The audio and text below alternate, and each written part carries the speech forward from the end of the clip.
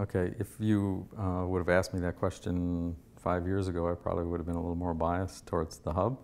But now that we have a hub, a pedal, and a chainring power meter, and obviously it have helped develop all those power meters, I really have a good perspective of measuring power in all the different locations, at least those 3 locations. The PowerTap has some unique advantages. The way the torque tube is set up and the way the bearings are set up, they keep all the bending and unwanted loads to the measurement system away, and then the torque tube measures the torque applied by the rider, and then of course angular velocity is in the wheel, and torque times angular velocity is power in watts. And one other thing that's really neat, as I develop the other power meters, you really start to appreciate the simplicity of the hub, is the fact that angular velocity is pretty much always available as long as you're above 2.2 miles an hour.